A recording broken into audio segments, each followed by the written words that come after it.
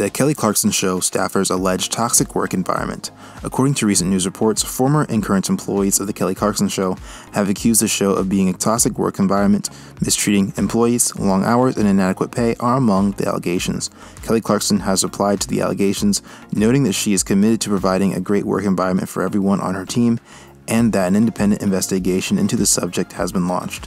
The charges come amid a broader chaos in the entertainment business about workplace culture and employee treatment.